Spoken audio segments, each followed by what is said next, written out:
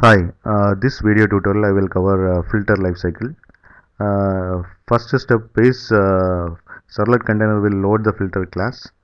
Then once filter class is loaded, servlet container will create the instance of filter. Then servlet container will call the init method of that particular instance to initialize the filter.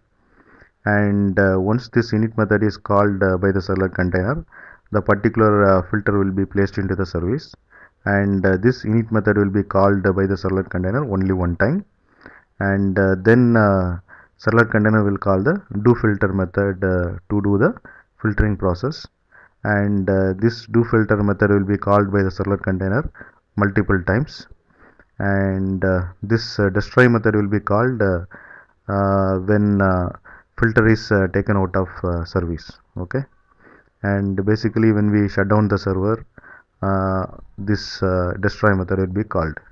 Inside the destroy method we can write cleanup code. Okay, and this is about filter lifecycle, and I have created separate videos for filter introduction, filter sample program, etc. So if you want to know more about this filter, please log into my channel and watch those videos. And thanks for watching. Bye.